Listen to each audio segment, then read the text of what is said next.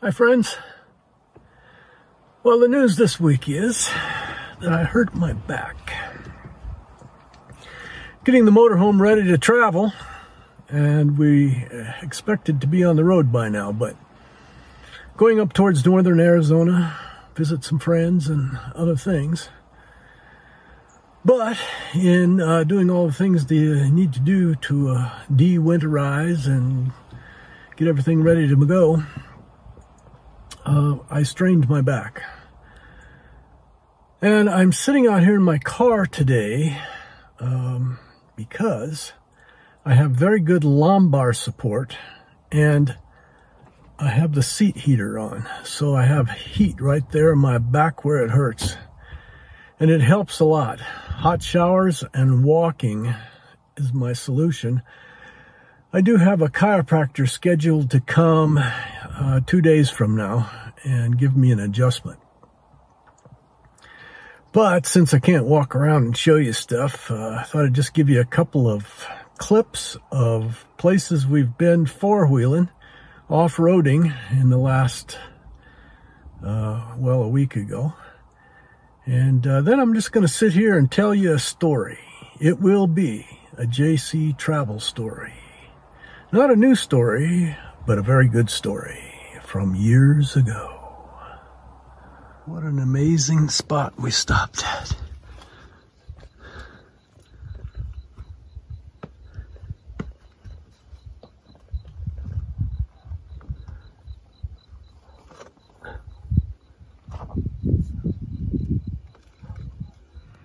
We're an hour into some fairly serious four-wheeling, and we've decided to turn around before we go down one more draw.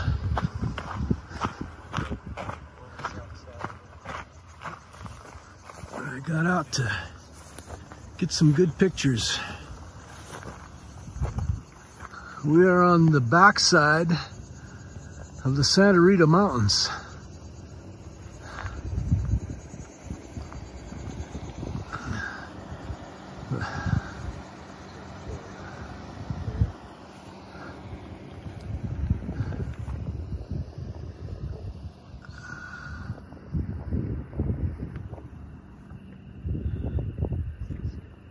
Please enjoy my stories or whatever else might be on my mind today.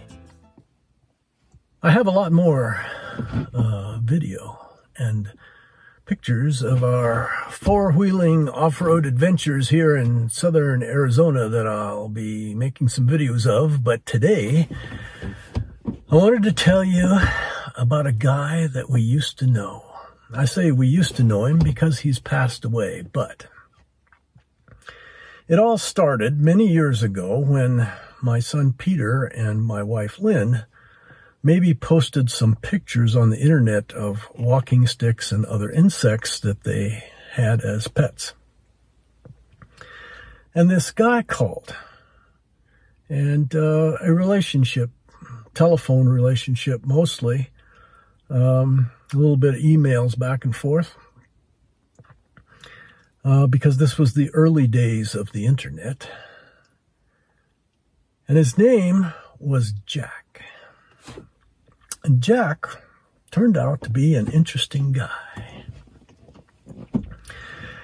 Jack was, as I said, just a telephone email friend. We've never met him. And on one of our first bug expedition trips, my son and I, down into Arizona from where we lived at the time in Portland, Oregon, we decided to go and meet this guy, Jack, in person. So we went to Jack's very, very rural property. I'm not going to tell you where it is, but it's up around Kingman, Arizona. But it's way out in the sticks. And he and his wife had moved there because they wouldn't let them keep their wolf and their snakes in California any longer. I guess they had been discovered, and so they moved to Arizona, where the rules about those kinds of things were a little more lax. Where do I begin about the story of Jack? Well, when we first arrived there, Peter and I, we were not prepared for Jack's property. Jack had dug a trench all around in his property like a labyrinth, and then he'd covered it over. So essentially what you had was a tunnel that just weaved around through different parts of the property. And then he had ponds, and some of it was very nicely landscaped, and some of it wasn't. But, rolling my window down because it's getting a little warm in here. But Jack and his wife liked animals, so they had quite the menagerie. My first introduction to the wife was she took me into their home, which had started out as a 2-bedroom trailer house and grew like Topsy into a room built off of that section and a room built off that way. And anyway, through the kitchen and down the hall of what used to be just a 2-bedroom trailer, but was now quite the complex, into the back bedroom, which had a screen door on it. And to be honest, there was a smell. Well, as she opened the screen door, she kind of pushed me in and closed the screen door behind me as she was kicking the pit bull away so it wouldn't go into the room. And then her on one side, the outside of the screen door, and me on the inside, she explained to me that, and I'm turned around looking back through the screen door, she explained to me that the pit bull couldn't go in there because the boa constrictors would eat him. And I turned around, and there are snakes, 2 of them, and this is not an exaggeration. They're this big around, and I don't know, 20 feet long, more. And you've seen snakes in the zoo, and big snakes like that move really slow. No. This one reared up its head about 3 feet off of the floor, looked at me, hissed, and went backwards around the room that fast. And then looked at me again, and she says, "Oh, don't worry, they're just hungry." That was my introduction to this place. Well, I'd like to say it got better from there on. They have a bobcat, and she thought it was funny to shove you up towards the bobcat. It's in a chicken wire cage, but as soon as you're anywhere near it, it's like, wah, it's after you. A bobcat. The wolf that made them move from California just ran loose in the yard like a dog. And he wasn't aggressive or anything, but it was a wolf. And she had the pit bull, and she had another big dog. I don't know what it was. Maybe like part German Shepherd, part something else. What else did they have? Well, they had a cage back in there. Amongst a couple of guest houses. They'd built little guest houses, a nice little room with a bed, and they called them guest houses. They weren't much bigger than the bed, but 2 nice guest houses with a nice, comfortable-looking bed there. But they explained that the last people who had stayed there had gotten bit by a chagas insect. I'm not the bug guy, that's my son. I think it's a thing that gives you sleeping sickness. Anyway, yeah. They had a cage with maybe 100 pigeons in it. And the story was that they had got the pigeons going because they thought they could feed them to the snakes. But the snakes didn't like pigeons, they just liked chicken or something. So this cage full of pigeons. They had an emu. You know an emu? Like a big Australian bird. and I'm encouraged to play volleyball with it. And the damn thing kicked really hard and hit me.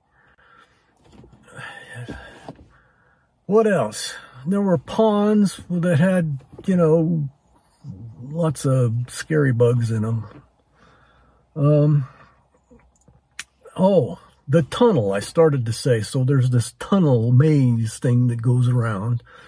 And one of the places, the pond was a plexiglass thing above the tunnel. So you looked up and you saw goldfish and stuff, tadpoles, above your head. And you always wondered, well, did Jack know what he was doing? Were we going to get drowned? Anyway, you're going around through this tunnel. And now we're talking about Arizona. There are scorpions, tarantulas. You go around the one corner in the dark, and there's a full human-size cocopelli made out of paper mache. But the pack rats have eaten up half of it, so it looks like it's eviscerated, and they started building it with a Halloween skeleton. So you're seeing into the bones. And this is in the dark, as you're already scorpions, spiders, whatever, webs. This is not a house of horrors. This is just Jack's home. And he's built stone walls and covered. So one of the places that we go into is like you got to crawl through a hole. It's a round hole that's just big enough to crawl through, and then you're in a room where there's a bench built all the way around a circular room, and he called it a sweat lodge. But we're sitting in there, and he's telling us stories that I'm not going to repeat. But Jack's father was a professor of anatomy at UCLA, and I think Jack might have been affected by things that anatomy doctors talk about or do or let their kids see. And some of Jack's artwork gave you the indication that there was an imagination inside that head that you probably didn't want to look at too closely. Anyway, there's all of this stuff. And now I have to start with some more of Jack's personality. Jack's a very interesting guy, and really intelligent, obviously. But he's got stories. There's just things that maybe you believe them, maybe you don't. For instance, he said he spent 2 years in Haiti studying drum rhythms. Now, one of Jack's income sources is that he builds African drums. He takes, logs about, 2 feet to 4 feet high, and he skins them with animal skins from Africa. According to him, he was able to get African antelope and African water buffalo skins from a contact he had at the Smithsonian Institution. And I'm repeating this stuff, I'm not verifying it. Anyway, he builds drums, African drums, and he's a bongo drum player. Anyway, he says he's spent 2 years in Haiti learning voodoo drum rhythms, and he had been invited to do a concert at Bullhead City Community College, and they won't let him do it anymore because as he was playing his Haitian voodoo rhythms, 2 people got hypnotized and fell out of their chairs, so he can't play there anymore. Jack was a member of a band. Anyway, in making these African-skinned, authentic drums, the wolf and the pit bull and the other dog, they're tearing up the scraps of this stuff, and it's pieces of hide scattered all over the place. Now the wife, she makes boots and mucklucks, like fur-lined or sheep-lined or wool-lined slippers. And as a matter of fact, she sells them, and they're very expensive. But anyway, we're invited to dinner. So as we're having dinner, there are moon spiders crawling on the ceiling in the kitchen table area of this old trailer house. Moon spiders, the body's about this big around, and then the legs are bigger than that. The body, this big around. As we're dining, we're instructed that we have to cut the steak with Neanderthal knives made from obsidian. Just obsidian pieces, sharp. And he claimed that they were authentic Neanderthal knives. That's how we have to cut our steak. And as we're eating, a tarantula walks in, which Jack shoos back out the door. And anyway, the place could give you the creeps, legitimately. So that night, Peter and I are sleeping in my van out across the road. And our sleeping bag's in my van. In my van at the time, I had it made into a bed, and he slept on the floor, and I slept in the bed. And I'm laying there, we're trying to go to sleep, and I said, Peter, you were offered a very nice, comfortable bed in the little guest room there. Why are you out here sleeping with your dad in the van? Was it the emu? Was it the snakes? Was it the bobcat, the wolf, the chagas bugs, the spiders? What was it that creeped you out the most and got you sleeping out here with me? And Peter says,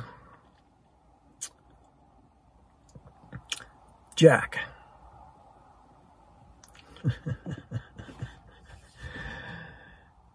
Now later on, we decided, after getting to know these people even better, that Jack wasn't the really weird one. It was Sally. But that's another story. Jack also, I mentioned he was part of a... Hey, you there? Peter, huh? Are you talking to me? Yeah. You're on the phone, aren't you? No, I'm not on the phone. I'm talking to my friends on YouTube. Oh, okay. I'm telling them about Jack. Oh, yeah. I love that story. You like that story? It's one of the best. Because you were part of it? It was a very weird situation. Yes, it was. Hey, if you like me, give me one of those thumbs up. And please subscribe and hit that little bell so you know when I post next. Please share me with your friends on social media. Thank you for watching. I hope you enjoyed what was on my mind today.